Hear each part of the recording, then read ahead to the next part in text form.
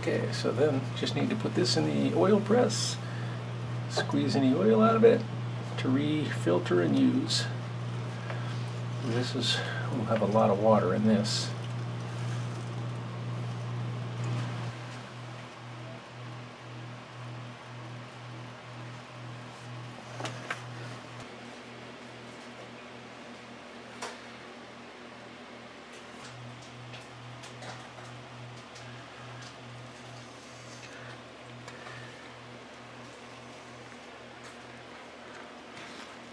Okay, that looks pretty good.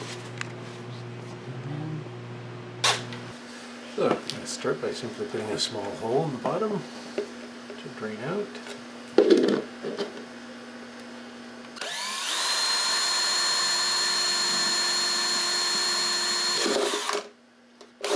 Perfect, first try.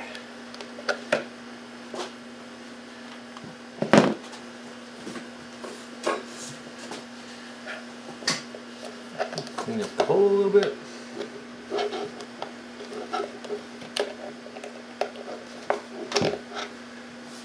Okay. And there's a hole in the bottom. Next, I'm going to take a cap. This happens to be a milk jug cap.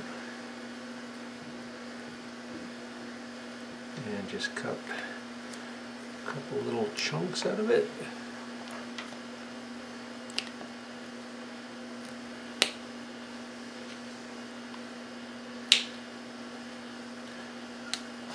And that's just to make sure it doesn't trap oil underneath it.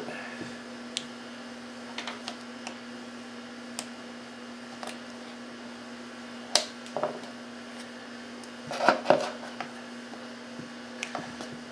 do this with the... Okay, so that just goes in the bottom. I'm going to put it in there that direction. And that's just for a spacer so that the oil can go down the hole. Next, just take the strip of paper towel and roll it real tight.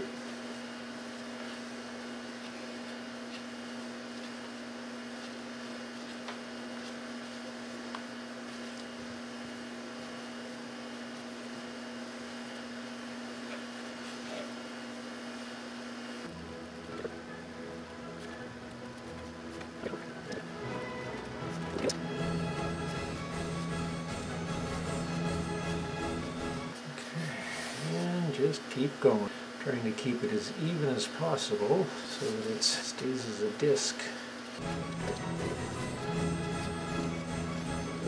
Okay, now that it's big enough, I should be able to do it like this. It should help keep it lined up. Oh, that's nice now that it's big enough. Again, keeping it nice and snug. So keeping pressure on it so it doesn't get loose.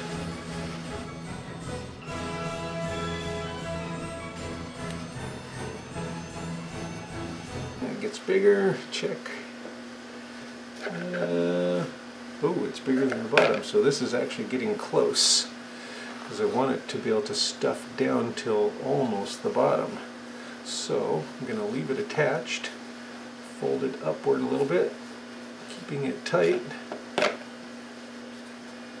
putting a rubber band around it to keep it snug. Not a real tight rubber band, but a nice one. Okay, so not quite tight enough yet, so a few more wraps, but it's getting pretty close.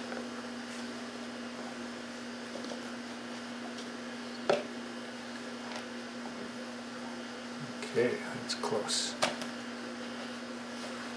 thought I was going to need the entire thing. Okay, let's check again.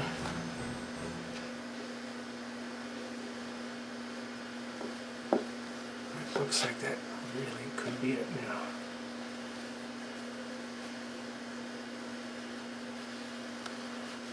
Okay, put this on the bottom like that.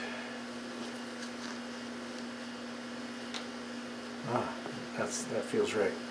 Because it's snug already, but I should be able to squish it down in there. The bottom of it went to here, you can see through the plastic, and since it's that wide, when I squish it, it's going to make it down near the bottom when the top is the width of that. So that is just right.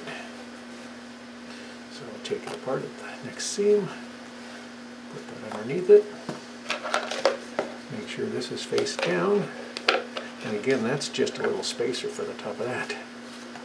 Okay, push this in, nice and straight down and snug. Okay, and you can see, well, you can't see, I can see through the plastic and see the dark line of the shadow of it, so I can tell the paper towel roll is right there. And you could measure it to make sure you've got it the right distance. So I line this up here where the paper towel is, I've got the space at the bottom where the cap is. Now, the top layer. So I've got 3 little pieces of the paper towel, the short pieces. Just fold them and fold them again. Now I've got 6 layers. This piece is just about the size of the top of the paper towel roll. So I'm going to use that as a pattern and trace around it.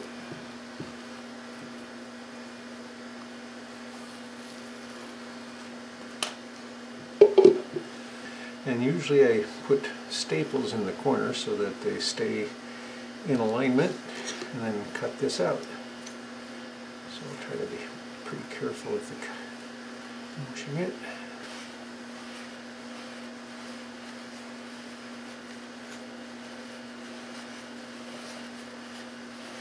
Okay, so I've cut the discs, and I just push them right on top.